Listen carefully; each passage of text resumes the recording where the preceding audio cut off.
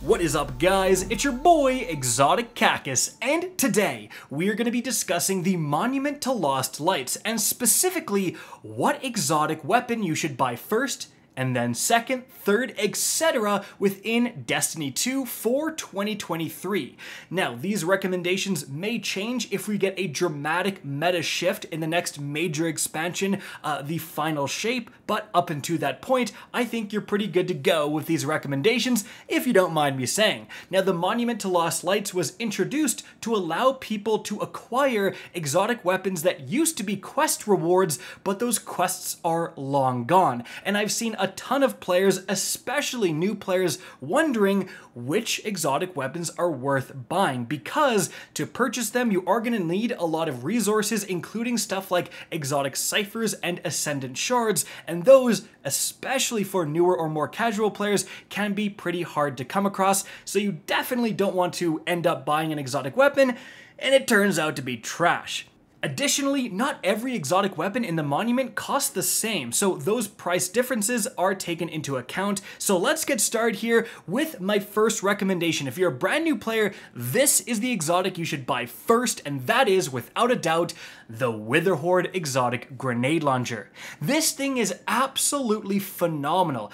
It's a single shot special grenade launcher, but instead of shooting an explosive projectile, it shoots a blight, and so that's going to leave a circular area of effect that causes damage over time. So you can shoot this at a door when enemies are spawning, they're all going to run out into that blight and probably die. Additionally, it is fantastic against more powerful enemies because you can stick them and then they will tick for damage over time pretty consistently, and the end result is a lot of extra damage. The Witherhoard is fantastic throughout pretty much every single area of PvE, from lower level content all the way up to raids and grandmasters. It sees play, and even in PvP, you do not want to verse an enemy team using a bunch of Witherhoards if you're playing an objective mode like Iron Banner, because they can completely lock down zones with it. Now, moving on from there, what I would recommend you buy second is actually the Le Monarque. This thing is a fantastic exotic weapon with a ton of utility. It is an exotic primary. Now, that's actually quite important because in this game, exotic primaries deal 40% more damage to red bar enemy combatants, which means if you want to use your primary to slay out, an exotic is going to be significantly more effective than a legendary. Now, the Le Monarque specifically is going to create a poison cloud on the target's location if you get a perfect draw. That poison cloud is going to apply tick damage for a ton of damage total per shot. In fact, this is a very effective weapon in PvP, so much so that Bungie recently confirmed that they are planning to nerf this thing. But even so, it's very good in PvE, especially because it has intrinsic overload rounds. So if you're starting to do solo lost sectors and going after other exotic armor pieces, this is going to help you so much because it's going to completely cover you anytime you have to deal with those overload champions. You don't have to worry about unlocking specific mods or what weapons have mods available, etc. You just throw on the Le Monarque. So that's why it's so fantastic. Let's move on to the third weapon I would recommend picking. So we did a special weapon, we did a primary weapon with built-in anti-champion properties, and now it's time to do a heavy weapon. You need something for damage output. So this is actually going to be a tie between two different weapons. The first one is the Leviathan's Breath. Now, this is actually a heavy bow. It recently got a bunch of buffs, so it's doing a ton of damage. It has built-in unstoppable rounds. We talked about how useful that is with the Le Monarque. And overall, just a great exotic heavy weapon. However, the one big downside is that it's pretty heavily reliant on its exotic catalyst to do significant DPS, because that is going to give it Archer's tempo that increases its rate of fire substantially. And honestly, it's pretty miserable to use without that increase to rate of fire.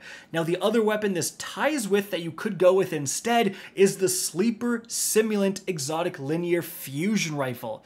This is a lot better right out of the box. It also has an exotic catalyst that does improve it, but it doesn't rely on that catalyst as much as the Leviathan's Breath. This is going to do a ton of damage per shot. It's going to ricochet and potentially do even more damage with that shot. And if you're doing stuff like, strikes, nightfalls, whatever, and you just want a weapon you can throw on and it's going to do a ton of damage against, bosses and mini bosses you may encounter, the Sleeper Simulant has you covered. Now, overall, if both of these you get the catalyst for, I think the Leviathan's Breath starts to pull ahead.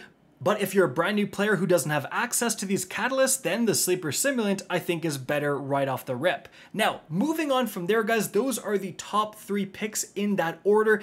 After that, you can really start to buy exotic weapons depending on what you need. So here are the standout weapons from every single category.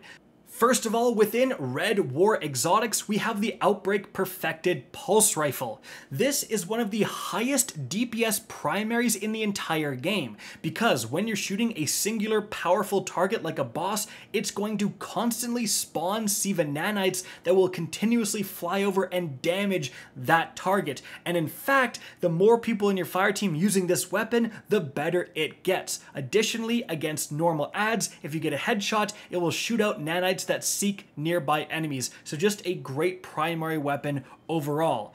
Another great weapon in this category is the Whisper of the Worm. Now, both of these weapons are a little bit more expensive because they came through more complex exotic quests, but the Whisper of the Worm is a heavy snipe rifle that is just capable of doing a ton of damage. It's fallen out of favor currently, but it's able to just shoot its entire reserves without ever needing to reload, as long as you land all of your precision shots. So at any moment we could get a boss that requires, precision, any sort of long range boss, and suddenly the Whisper of the Worm shoots into the meta. It's happened a few times before. And whenever sniper rifles catch a buff, this thing is just a couple % away from being insane.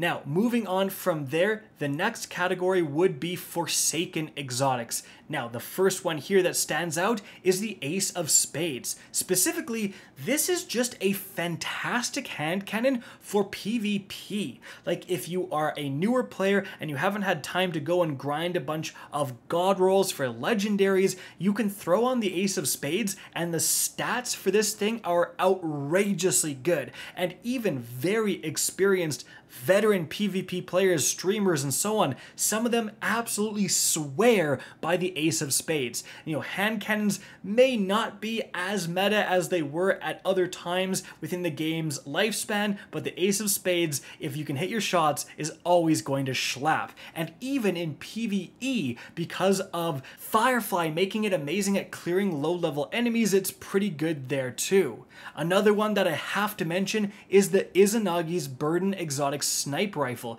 because specifically if you get the catalyst that increases the damage, this is overall going to put out the most damage possible for a sniper rifle in terms of burst DPS. With the catalyst, if you hold reload, consume all of your magazine into that one powerful shot, you are just going to crank whatever you're shooting at. And in very high level strategies, we're talking raid boss DPS strategies, the Izanagi's Burden has made appearances. It's been involved in those again and again and again. So it's something I absolutely have to mention. It's not that user friendly if you're a new player. If you miss your shot, your DPS goes in the toilet. But again, it is such a powerful weapon. I've got to point it out here.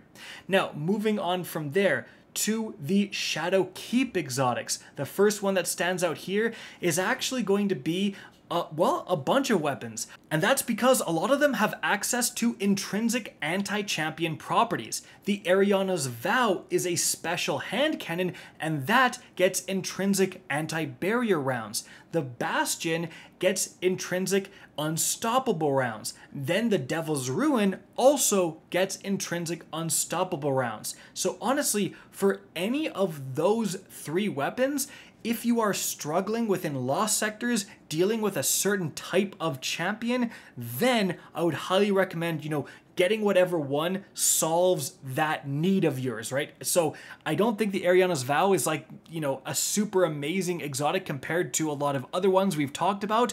With that being said, if you're really struggling with barrier champions and, you know, the only anti-barrier mod is anti-barrier auto rifles like it is right now, and you don't have good auto rifles and you hate using auto rifles, well then buy the Ariana's Vow to solve that problem. But aside from that, one that absolutely stands out is the Traveler's Chosen Sidearm. Guys, this is a super underrated one, but holy crap, Gathering Light, which is going to, upon killing enemies, build up stacks and then let you hold reload to consume those stacks and get your abilities back, is actually insane. After the recent sidearm buff in the mid-season update, these things are schlappin'. This thing has full auto intrinsically if you turn it on in the settings, and it's just capable of getting your abilities back so fast and consistently. In any sort of build you might be using that relies on throwing grenades or getting your melee, this can easily slot into that build and improve it significantly. Now, moving on from there, one I also got to mention here is the Fourth Horseman, and I'm mentioning this shotgun for very similar reasons as why I mentioned the Izanagi's Burden. The Fourth Horseman is capable of the best burst DPS in the game in terms of shotguns, especially if you do get the catalyst that gives it a 5th round. So even in like super high level content like solo raid boss damage strategies, the Fourth Horseman made an appearance, right? So this weapon is capable of just shelling out a ton of damage in a very short period of time. However, moving on from there, we have Beyond Light exotics, and honestly, there's really only one that stands out significantly, and that's going to be the Aegir's Scepter. This is one of the best stasis enablers in the entire game. If you get a kill with this thing in a pretty large area around that guy you killed, it's going to freeze everyone around there. So you throw this on a stasis build and it is going to improve that build dramatically. The amount of synergies the Aegir's Scepter can create and how good this weapon is at crowd control is just insane. I've used it all the way up to Grandmaster Nightfalls and it's still been very effective. If you do own Beyond Light and you have access to stasis builds and you're kind of having trouble putting your stasis builds together, the Aegir's Scepter is a great purchase. Moving on from there, guys, within the Witch Queen exotics, definitely this is not the best selection of exotics here. One that does stand out is the Delicate Tomb, simply because this is so good at creating ionic traces. And like right now within Season of the Deep, Arc is super meta, and even outside the season, Arc builds often really rely on getting ionic traces to keep their abilities up, you know, often keep up the amplified buff and so on. So the fact that this exotic can make those so easily is definitely reason for me to call it out.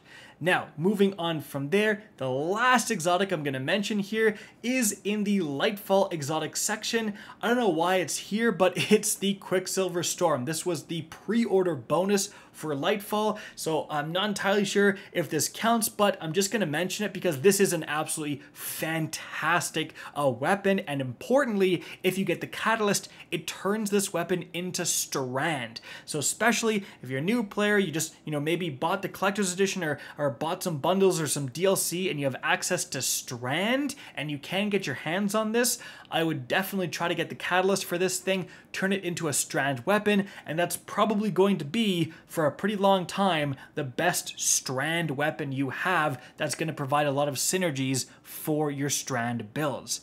However, guys, there's one last kind of exotic to talk about. You may have noticed I didn't go over any of the old school raid weapons, and that's because they require a ton of spoils of conquest, and you get these from playing raids. So Newer players are obviously not going to have access to spoils, and it's probably going to take you a while to accumulate enough spoils to actually buy one of these raid weapons. To be honest, the thing that costs spoils that I use the most is actually the Sparrow, if I'm being like dead serious, because it's the fastest Sparrow in the game.